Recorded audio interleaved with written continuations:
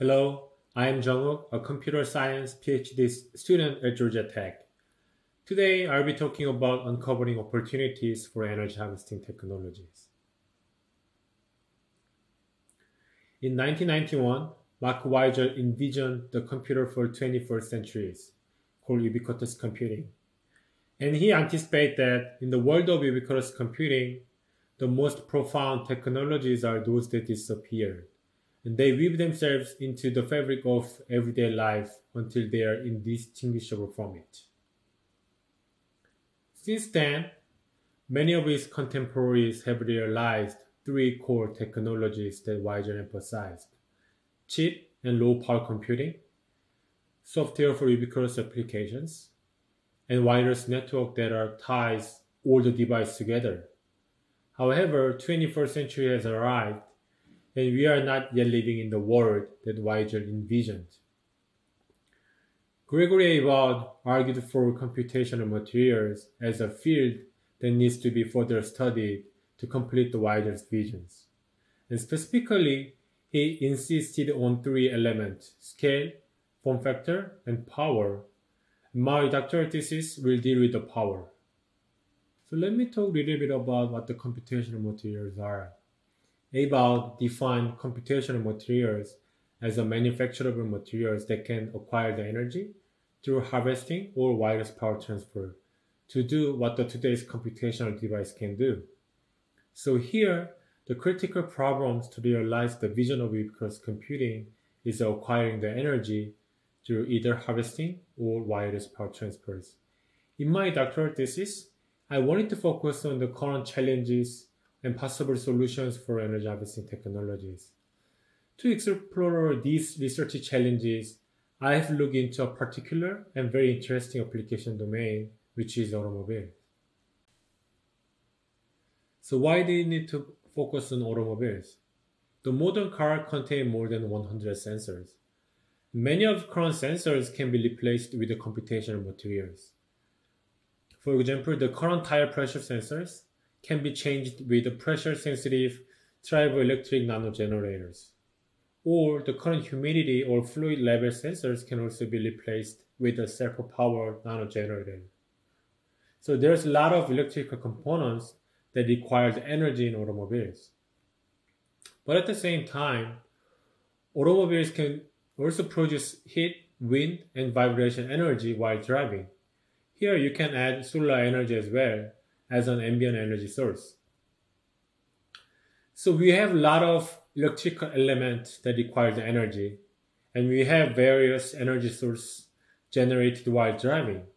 But we did not pay attention to how we can utilize these available energy resources to fill this gap. The main focus of energy harvesting in automobiles was recharging their main batteries. So we conduct a holistic evaluation of possible energy harvesting technology in and around automobiles. For wind energy, we developed a small-scale wind turbine, and we attached an anemometer with our wind turbine to 4 different places: front and rear bumpers, side doors, and the roof. We also test off-the-shelf thermoelectric energy generators with the temperature sensors to examine how much heat energy is available. For solar energy, we attach the solar cells with the light sensors to 4 different locations and measure solar energy in the day and night time.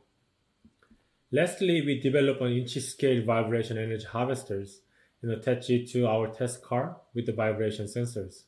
So summing up, we have 4 energy harvesters and 4 energy monitors. So we can convert each energy source to electrical power while measuring how much energy is available at the different positions. So we theoretically estimate the amount of electrical power that can harvest from each source, and then compare it with the results in the practical measurement. The details of these results will be published soon. To show how you can design automobiles with this type of energy harvesting technologies, we demonstrate a thermoelectric energy-based parking assistant called RealSense. And here is the quick and simple installation process.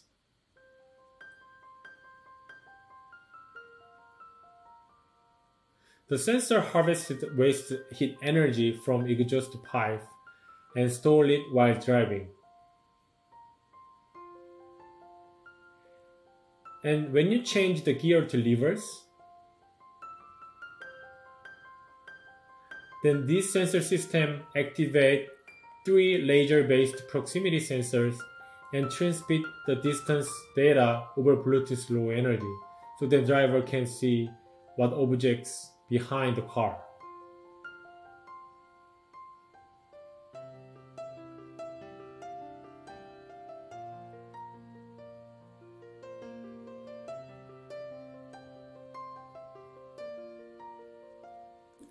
As you can see in this demo video, energy harvesting in automobile has a lot of potentials.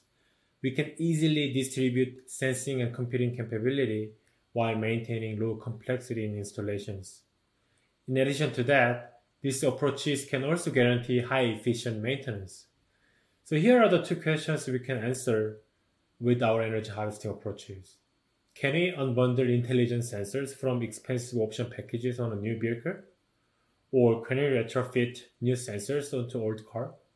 So ultimately, we can develop ubiquitous safety technologies. So how to extend these approaches? We can think about domains not only automobiles, but also a lot of different mobility, such as electrical scooters or e-bike. To fully utilize the current or novel energy harvesting technologies for computational materials, we need the proper tools. It is because novel energy harvesting will require the steep learning curve in many disciplines, such as material science, mechanical and electrical engineering, computer science, and manufacturing. In our discussions, I'd like to propose an agenda about how you can design an energy harvesting toolkit for computational materials and its research value as well.